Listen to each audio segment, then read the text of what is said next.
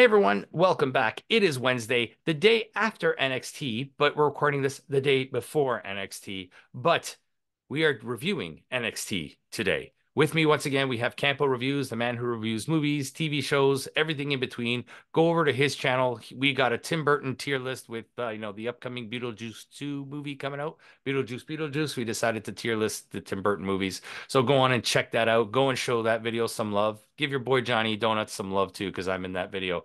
But also show this channel some love. Give it a thumbs up. Give it a like. Go on and subscribe if you haven't already. Over 50% of you watch this stuff and 50% of you are not subscribed. So if you subscribe, we help out that algorithm and we get more people watching more wrestling. And more wrestling is always a good thing. So tonight we are reviewing NXT Battleground. Kind of a historic NXT pay-per-view. It's the first time they're doing it from the UFC Apex. Is it the Apex Arena? Yeah, I don't know if I like it. It's very small. And it doesn't have that like homely feel of the NXT, like the WWE training facility or whatever it's Yeah, called. because that arena is a little bit bigger. There's no ringside seats. There's just a couple standing spots around the ring, and that's about it. It feels more energetic in the WWE facility, and Yeah, here it feels like it just felt weird. And towards the end, I don't know. I guess people just who came that must have been UFC fans and were like, "This is garbage" or something, because yeah, this a lot of seats opened up. Towards yeah. the end, there was like a lot of open seats. You could But see them. from what I saw, half those seats were taken up by former UFC fighters. Like, where'd they find Forrest Griffin? I know. I'm surprised Knuckles wasn't at this event. Yeah, it's probably like you're trying to cross promote, right? Yeah. Like they made sure to mention they were in the UFC facility every 10 seconds. Between every match, you saw some former fighters. They even had a UFC style match in this. Yeah, but we'll start off. We'll start off with a really good match. The ladder match for the NXT Women's North American Champion. Whoever would win this would be the first ever champion. You have Sol Ruka, Lash Legend, Fallon Henley, Jada Parker, Michin, and Kalani Jordan. First thing I noticed, the ladders were much shorter. Yeah, but that's okay. Yeah. Um, it was spot heavy, which I expect from a ladder match, Hmm. but the thing I didn't like is in between spots, there wasn't much wrestling. It was just like immediately from a spot to a spot. Yeah. So while someone was doing a spot, they set up the next spot and they went, and if there was no room for any storytelling. Also, I felt Lash Legend was so out of place in this match. She was, and also like she got like the biggest pop. Yeah. It's like, the whole meme, can we get Jade Cargill? We have Jade Cargill at home and we get Lash Legend. That's true. But like I kind of felt like maybe she should have won this Really? based on popularity. If you're gonna go Yeah. wrestling quality, I'm not a big fan of any of these wrestlers. But I mean, Uh obviously, Michin is the most experienced. yeah, but you're not gonna give her the belt. No, she's there to make everybody else look good. Maybe Saul because Yeah. she's Those flippy RKO things that she did towards the end, those look pretty her like, raw talent is on a next level. And yeah. if you have who's the one that wins? Can you just spoil it for them? Yep, Kalani Jordan is your first ever NXT. So Kalani Jordan, if you're letting her win based And this is on who I called too the other night. if you're gonna let her win based on her mid-level popularity and the fact that she's very athletic from like a college, I think cheerleading or whatever Hmm. she did. Saul Ruka's She's also that dating Mello. yeah, that's probably why. Saul Ruka is everything she is, but times 10. Yeah, And at the she's more same level athletic. of popularity. The only thing is with Sol Ruka, she's already been injured twice. Yeah, because they let her skateboard outside of fucking WWE, which I'm sure Yeah. someone's gonna catch on to her posting those videos on her social media and be like, "You're not allowed to skateboard anymore." Yeah. And what's her name? What didn't Nikita Lyons return and Got disappeared again? injured Or right away. really? What'd she blow out this time? Her other knee? Yeah, I'm not joking. Okay then. But I mean, really, other than Sol Ruka or Kalani Jordan, really, who would you have given it to this match? Maybe Lash Legend because she was so over. Right, but talent wise, she was out of place. Everybody wrestled circles around her. The one She just uh, had a lot of good power spots. Miss Anderson or whoever, what the hell was her name?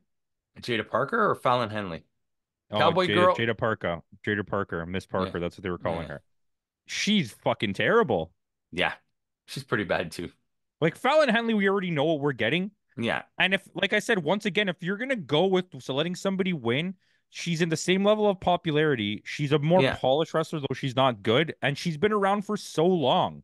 And she beat one of the more popular people to get into the match in Thea Hale. So it's kind of like I don't understand why. It's just a weird thing to me.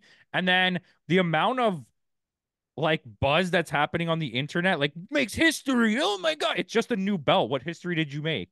Like a lot of Obviously, it's people always win new nice. Like belts. it's basically a trivia. It's a Wikipedia entry. Yeah. First ever women's North But let's American like champ. calm down with like making history. They It's did a they did titular belt mention on a titular show. they did mention Adam Cole though, Yeah, I heard that. I which liked was it. very surprising. This is the thing though. Okay.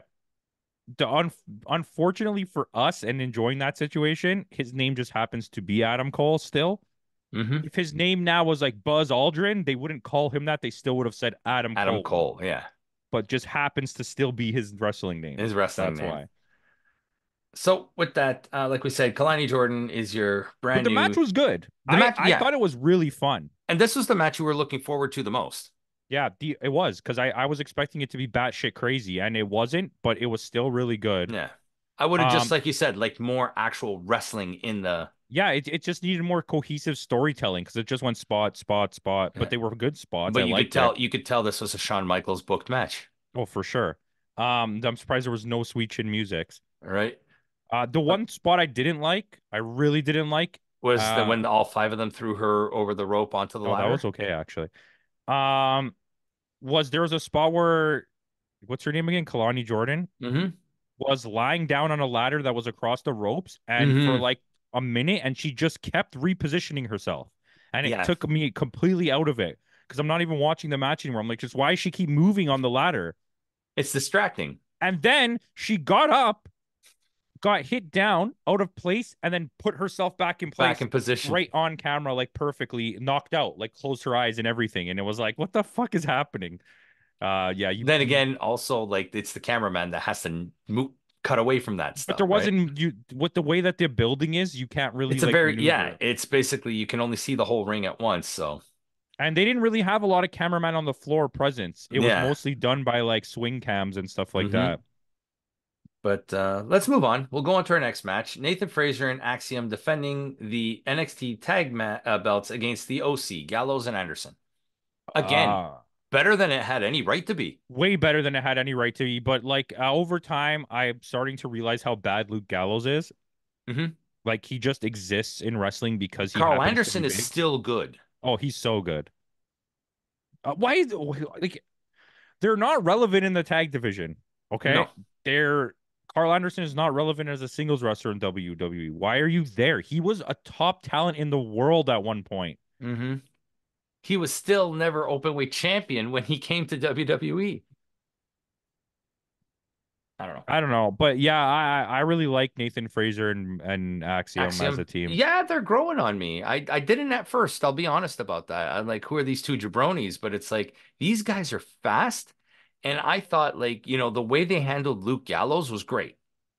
They used their speed and agility to take him down all the time. Yeah, So they kept him grounded. And once if you have Luke Gallows grounded, he can't do his power moves. exactly. So, but yeah, Carl Anderson literally was a machine or a machine gun, if you like. Ha ha ha. But in the end, the champs retain, which I thought was obviously the right move. Yeah, this is the problem with the crossover shit. When WWE crosses over with NXT, I know nobody from WWE is winning. They did it once with the New Day Yeah, because but they had that to was give the New Day the belts. yeah, that's literally what it was. But yeah, not a bad match, and it was better than like I said, had any right to be. With that, we're going Shayna Baszler versus Lola Vice in an NXT Underground match, which is basically take away the ropes and the ring posts, and that's it, and turn down the lights. I hate the fact that they turned it into like a video game and put like the people around the ring. Yeah, And they were just banging on the thing the whole time. It was so annoying. Like I'm genuinely, this match was super, super frustrating to watch. Yeah. There was no lighting. People are banging. There's all these people standing around. How do the people in the crowd see what's happening with all those people blocking the view of If what's the what ring? if this were like a pit match, like the way Seth Rollins and Matt Riddle had? It might be better. I'm just not a fan of the no ropes gimmick. Yeah. I hate it. What's the difference? Leave the ropes. Yeah. Um, I just it felt stupid. It felt like them trying to appeal to UFC fans who probably were watching this and being like, "You guys are losers." Yeah. You know, This is like probably when people started leaving. it could have been. Um, Once again, for like the third time, we got a table clearing spot, which happens Yeah. again later. Later. How many Two more times are you going times. to clear the table and not break the table? Like it was getting so Yeah. frustrating to me that they kept doing it and not breaking it. Yeah. But in the end, uh, the match itself was, I guess, a pseudo UFC style That's what they're going match. for because they had Yeah. two former A MMA Bellator. fighters. Yeah, you had a UFC fighter and a Bellator fighter. Or This is was the problem. Shayna Baszler Invicta? I don't remember. I think Invicta maybe. Yeah. But anyways, they did a good thing by having her lose. Shayna Baszler loses. Yeah. Lola Vice is getting By way ref too much stoppage, put too. over. Yeah. Lola Vice is getting way too put over for such an okay wrestler. This seems to be the going thing with the female division in NXT. It's like the people that are not very good are getting put over, and the people who are actually good are getting pushed aside. Yeah. And yeah, oh, she's hot, and she does little dances after. That's why they like her, I promise. Yeah. Because Shawn Um, Michaels is a perv. yeah, and I like that they made her lose by the her hitting Ref her head on stoppage, though. the, but she hit her head on the stairs. Yeah. And That's then why she it was doing happened. the elbows on the. Yeah, Yeah. but she was already dazed. That's how she got her down like that. Yeah. Because there, you can't tell me that Lola Vice is gonna beat Shayna Shayna Baszler. Baszler. I mean, Lola Vice, when she was in Bellator, she was what, 6-1 with Okay, three that's not the point knockouts? though. In WWE, there's like this hierarchy that usually gets respected, and Yeah. when people go to NXT, it's thrown out the window, Yeah. right? Like Shayna Baszler's not losing to the lowest tier person on WWE TV. Yeah. She's not losing to Candice LeRae or Yeah, Indy but Hartwell. she's losing to literally like mid-tier wrestlers on NXT. Yeah. But I mean, She Lola the finish Vice was good, didn't though. even make it in the North American tournament. Yeah. But anyway, Lola Vice wins. We'll go into our next match. Triple threat match for the NXT North American Tag Team Championship. And I have a theory where this is going, but we'll talk about that after. And I don't mean Austin theory. Nice. We got Obafemi defending against Wesley and Joe Coffey. You have two big meat men and a high flyer. I felt Wesley was a little out of place in this match. He was really good though, Yeah, he was the best part of this for match. sure, 100%. Like it's so weird. We haven't really seen him that much lately, and like getting Well, to see because him again is he so good. literally just came back from his injury, Okay. which could Well, have been, then they said this might have been even a career-ending injury for him, but it wasn't, thank goodness. But he well, was good. fantastic. He He's was so good. fantastic in this match. I missed him a lot. Yeah, and it's good to see him. I think this is only for a little bit of time. I think Wesley is probably going to move to the main event picture. Yeah, he will. He needs to. Yeah. Obafemi's still like he's just fine. He's too much of a WWE product where he's just like a large guy. You know what he reminds me of? The way Mark Henry was when he first started in WWE. He's Very, very one note, very serviceable, but nothing too flashy about him. so he's like, I want Mark Henry. No, we have Mark Mark Henry at Henry at home. home. Yeah. Yeah. Theme of the show tonight. But I mean, it was still a good match though. I don't understand Joe Coffey in this match. Like Yeah, I didn't get that either. I don't like him. And then Gallus interferes and they actually cost Wesley the match Yeah, because they were there. Wesley was distracted, so he does the tope over the ropes. He comes in, gets obliterated by Obafemi, and then Joe Coffey gets obliterated by Obafemi, and Joe Coffey takes the loss. fucking Joe Coffey, Paul Yes. Coffey. No, the difference is Paul Coffey was actually good. He's probably the one of the greatest defensemen of all time. That's true. What are the, oh, isn't there another Coffee in Gallus? Joe and Mark Coffey. No, that's the guy. Yeah, and then Wolfgang Mozart, whatever his name is. Wolfgang Puck. Yeah. But this is my theory. Gallus is a three-man unit.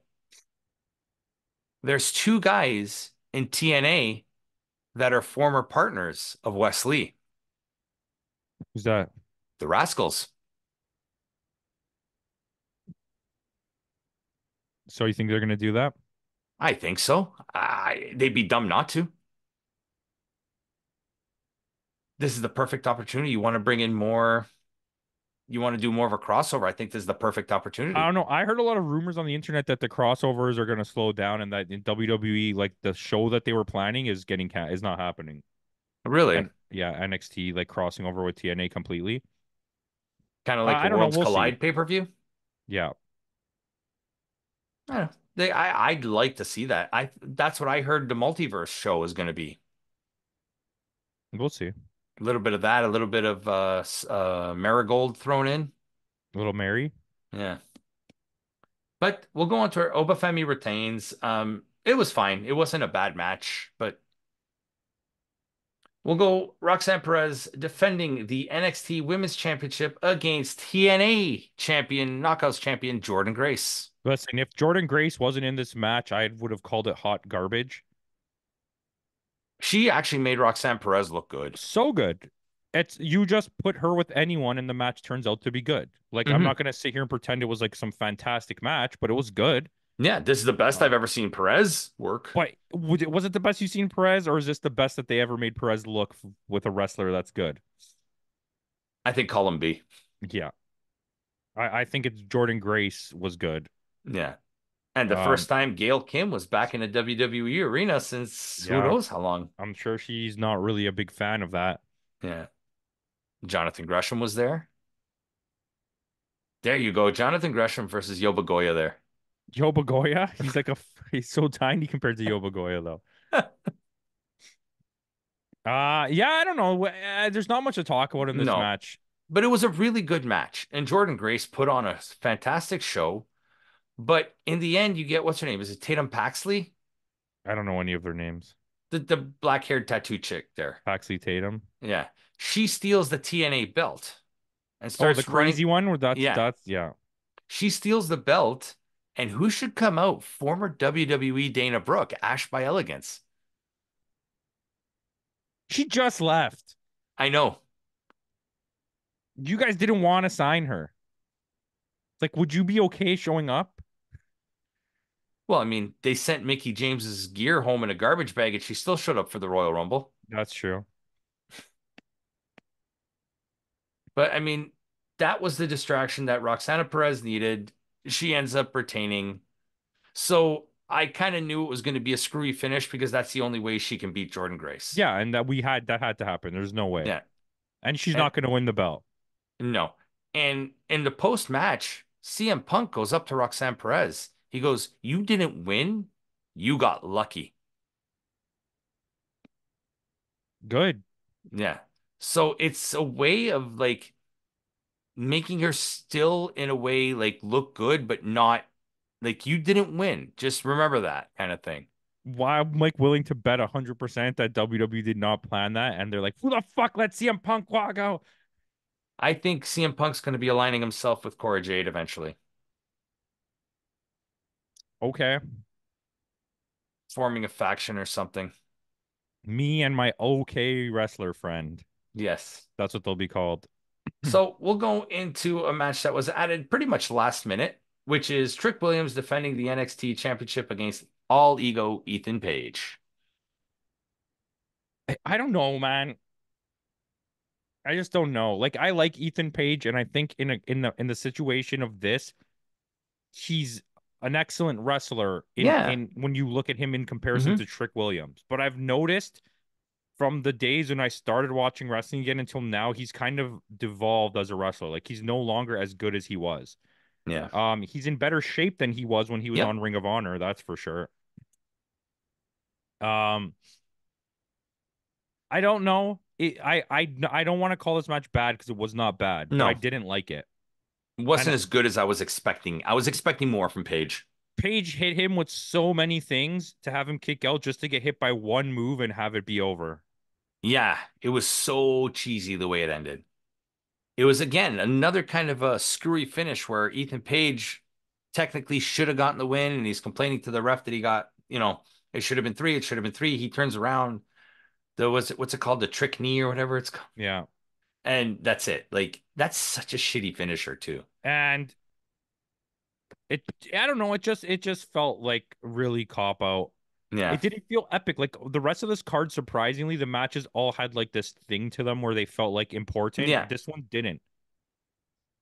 And because we know where this is going, they made Ethan Page look like he was going in not at 100% because what's his name? Oro Mensah attacked him before the show. Which they had to do. Yeah. So what I'm thinking is going to happen is they're going to do an Ethan Page versus Oro Mensah feud for a little bit. Maybe have Ethan Page win the Heritage. No, what's his name? The Heritage Cup now is the Italian guy, right? I don't Tony Di- remember who has it. Tony D'Angelo has it It's now. the least important thing on any wrestling show. Yeah.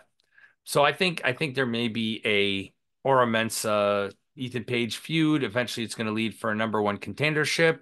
Maybe put Ethan Page into the mid card, have him beat Obafemi, have him I go on still a little, think you should just have Ethan Page destroy everybody and just be like an absolute heel and that then go no back and one could say, beat. "Why you ducking me, Trick? Why you ducking me?" And then he needs to win the belt. Yeah, I think so. So it's still a decent show. I enjoyed myself. It was fun. The only thing is, I watched it live when it aired, and for about an hour and 10 minutes worth of wrestling, the show did not need to be 3 hours. No, it's all promos. Yeah, Heavy duty promos too, like long ass fucking yeah. promos. Now I remember why I try not to watch WWE events live. It's honestly mind-boggling. If you Yeah, were to watch this on like 1.5x or 2x, this pay-per-view is 30 minutes. yeah. I'm No, not fucking well, I mean, joking. here we got, was it 12 minutes, 12 minutes, 20. So that's 24 plus another 10 is 34, 45 minutes now, 55, 60 minutes, 73 minutes worth of wrestling on a Yeah, three so if hour you show. watch it on 2x, that's 35-minute pay-per-view. Hmm. I watch it at 1.25 when I do watch it. The WWE ones I don't because they're usually so quick. I Yeah. just if I fast forward the promos, it's like they're not long at all. Yeah. Same thing with New New Japan. It's a, Japan is like you if you're not watching it, if you're watching it live, okay. But if you're watching it later and you're not watching it on 1.25, you're a psycho because you're about to sit there for 5 hours. yeah. And if you skip all the entrances and stuff like that, you can get it done at 1.25 at about an hour and a Yeah. half, which is usually what I try to do it at. This one was good though. It was short. Yeah, it was one of the better NXT shows. They've finally picked up the pace. I took away a few points for like the way some of the finishes ended up and some of the way like just some of the weird booking. So not as high as yesterday's. I gave this still pretty high. I gave this a 7.4. I was gonna give it a seven. Actually, I'm gonna give it a 7.3 because I Okay. think overall it's entertaining. I do think that Shayna Baszler match was absolutely awful Yeah. and it took But away it a lot. wasn't as bad as some of the female matches. Like it's not as bad as that what's it? Was it the tag match we saw 2 weeks ago at Okay, in WWE world, we'll specifically just put yeah. it to that and not the rest of the world of women's wrestling for this comparison. The ladder match was one of the better matches I've seen in Hmm. this year, probably, because it Yeah. was so entertaining. Whether it like it was missing things, but it just raw entertainment value was there. It existed. Yeah. So Meh. So, with that out of the way, guys, did you watch the show? Let us know what you think in the comments down below. Make sure you like, share, comment, subscribe. Help us grow this channel. So, next week there will be no reviews once again, because Campo's busy. But yeah, we maybe there might be. there might be. We'll see how we're doing. But we will have a review for Against All Odds TNA show and Clash at the Castle. Those will happen. And then a couple weeks after that, we will have a review of Forbidden Door. And in between there, we haven't done one in a while. We're gonna throw in a state because we haven't done one of those in a long time. Yeah, I think it's been like 2 months. Yeah. There's been just so much going on and so much wrestling. It's kind of we talk about it in the reviews. Yeah, it's true. So but the state will probably be very heavily focused on TNA crossing over with NXT. and what maybe throw in a little fantasy booking with that, the direction of AEW, because I have no idea where they're going right now. Yeah, that's a thing. But Tony Storm versus Mina Shirakawa, I'm all in for that. Haha. I mean, if you're just looking for match quality, it doesn't beat that. You don't Yeah. beat AEW with that. Mm, yeah. A regular Wednesday night in matches is better than most pay-per-views. Yeah. But we'll see how they do. So like I said, tune in next week. We'll throw out a Mount Rushmore for you next week because we got a few of those still to go. And maybe a review. We'll see how things turn out. But we will have the Clash at the Castle and the Against All Odds review for you coming out soon rather than later. So with that out of the way, guys, thanks again for joining us. And in the words of Kenny Omega, goodbye and good night.